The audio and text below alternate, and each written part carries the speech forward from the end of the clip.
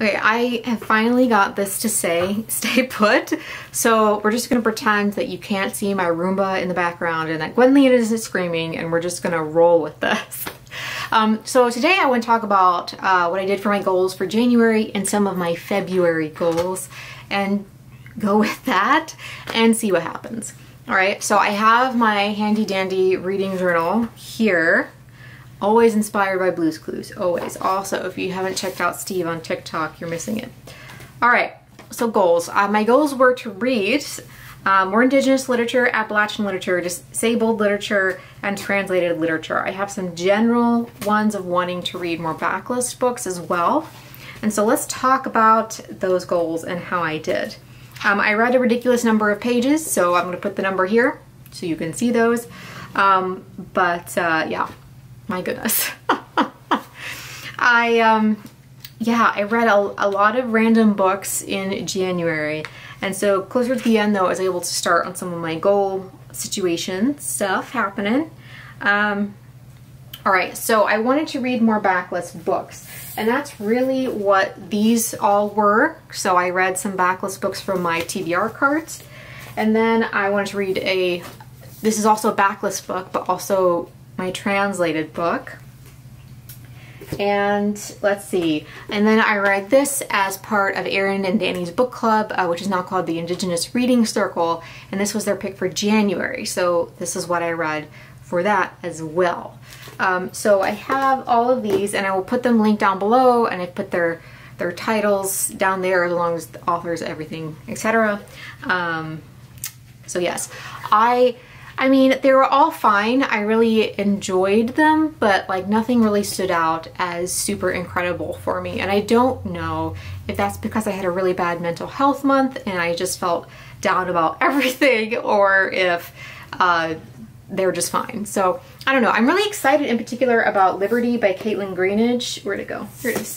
I would say this is probably my favorite backlist read. The first half of this is just so incredible, the way that she weaves all sorts of different kinds of fantastical elements into this story about this young girl living around the time of the Civil War, but she's living in Brooklyn, and she's the daughter of a free Black woman, and her mother is very light-skinned and she is not, and so she faced a lot of colorism even as a child, and that moves forward into her young adolescent years as her mom runs this clinic that serves both white women and Black women. And the white women are comfortable with her mom working on them as a doctor, but they're not comfortable with her daughter as the assistant because her daughter has darker skin. And so I feel like there's so much going on, and it's so well written, it's so vibrant, and there's like hints of fantastical elements in there. Yeah, so I'm very excited to see where Caitlin Greenidge goes in her storytelling next, because I never read a book by her before. I have, so Will You Love Me, Charlie Freeman? I don't know, I'll put it on the screen. And so I haven't read it, I own it.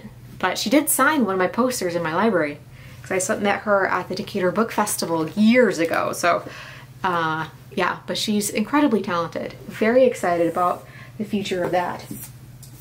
So I made all those goals, and then I also read No Time Like the Future by Michael J. Fox, which is, he's a disabled man, he has Parkinson's, as well as some other complications, like he had a tumor on his spine, which caused some long-term damage probably. But I feel like he really talks a lot about what it's like having multiple conditions and how they like combine together to create something wholly new and terrible. And I'm so appreciative of him writing about that and being very open and vulnerable talking about that. So very excited I don't know, I want to read his other books now. I know he's written some other memoirs. We'll get there, but I'm still on a book buying ban. And you might be like, Kendra, how is that going? It's not, like, I mean, it is. It definitely is, but I did buy a couple books, and I 100% blame Jennifer at insert literary pun here. I saw her favorite books of the year, and I went and bought a copy of The Future is History. I really like Masha Gessen's work, and they have such a wide range of topics that they speak on, and they've been on podcasts and like all of these different things. So I've never read a book by them, so I want to read that. And then also this one in particular, Wintering by Catherine May. I actually bought the special edition signed UK copy because if you're gonna break a book buying ban, you might as well do it right, you know? Like, and then I think I ordered some books from the UK, but I don't entirely remember, so we'll see. We'll see what happens if they arrive at my doorstep. And if I am right, it's Sarah Waters, and that's probably because of Mercedes and Jen Campbell, to be honest. So I guess thank you to all of these wonderful women who have apparently inspired me to break my book buying ban, but you know, I feel like that's pretty good. That's pretty good. I have received some books for review, but that's different. That's the different category of receiving books. I don't know. Also, sometimes they arrive unsolicited. So anyway. Okay, so as far as goals for February, I really want to focus on reading Black authors from my backlist TBR as part of that my backlist reading goal. So I'm just going to hold up a bunch of books that I have on my TBR that I just pulled that I'm very excited to read and to hopefully I'll have plenty to choose from. Let's just say the least. All right. So, Memorial by Brian Washington, Filthy Animals by Brandon Taylor, The Black, White, and the Gray by Mashama Bailey and John O. Morisano, Call Baby by Morgan Jerkins, The Office of Historical Corrections by Danielle Evans, This Close to Okay, and So We Can Glow by Lisa Cross Smith, Blacktop Wasteland, and Razorblade Tears by S.A. Cosby, Sorrowland by River Solomon, The Prophets by Robert Jones Jr., my most anticipated memoir, Somebody's Daughter by Ashley C. Ford, so this will probably be one of the first books I read in February, The Disordered Cosmos by Chanda Prescott Weinstein, They Were Her Property by Stephanie E. Jones Rogers, and Black Futures. I'm trying to read one like coffee table like book that I have collected per month, as well as just a general that would be nice but not necessary goal. And so I have a copy of Black Futures, and so I am very excited to be able to get to it. This is a gorgeous book, and I've read parts of it, but I've never read it all the way through. So I'm just gonna listen to the audiobook and go all the way through it. It seems like a great time. I also have some ideas for my Appalachian reading, to read a lot of the Appalachian poets and Black poets from the region, so that's very exciting. And so I have a bunch of them scattered around the house. I honestly don't know where, so we will all be surprised to see what I pick up for that. Alright, so for my goal of reading more Indigenous literature, I want to read Louise Erdrich's The Sentence, and I also have a bunch of her other books.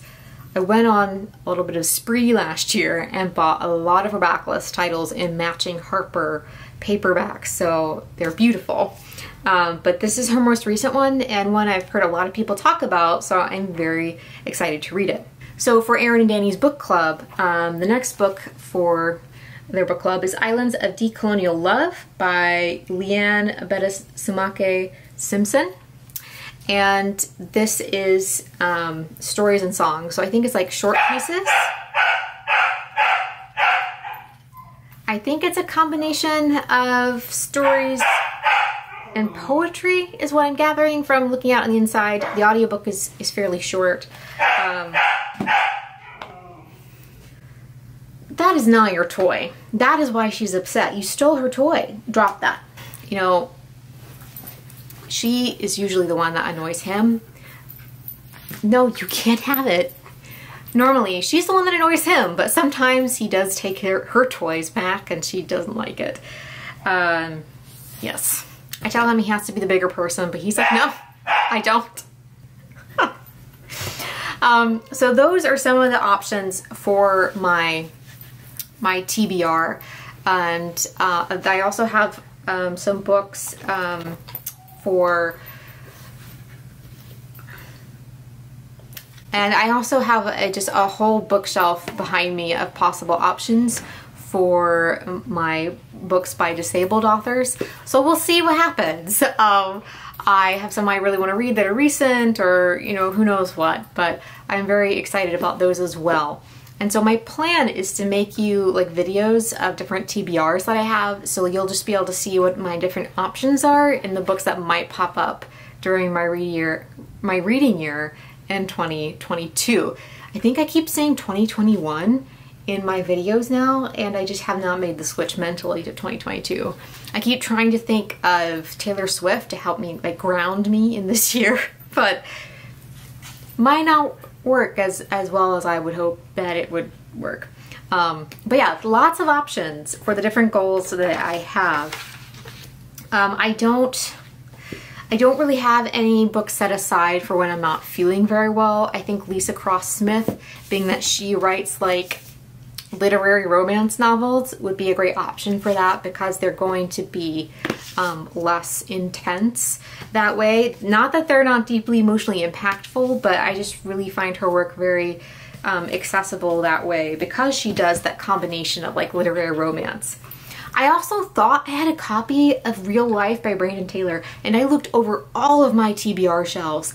I cannot find it, and I am like, did I just imagine that I bought a copy? I thought maybe I shelved it in my read section. I have no idea. I will also read Wintering when it comes in on audio, and some books I will have to read when they come in on audio via my library, and so they'll just be in there somewhere whenever that happens, because I know like Fiona and Jane just arrived in my library thing, and that's like a linked short story collection. Thank you for joining me for the possibilities of my TBR. I guess I'll see you in the next one. Bye, friends.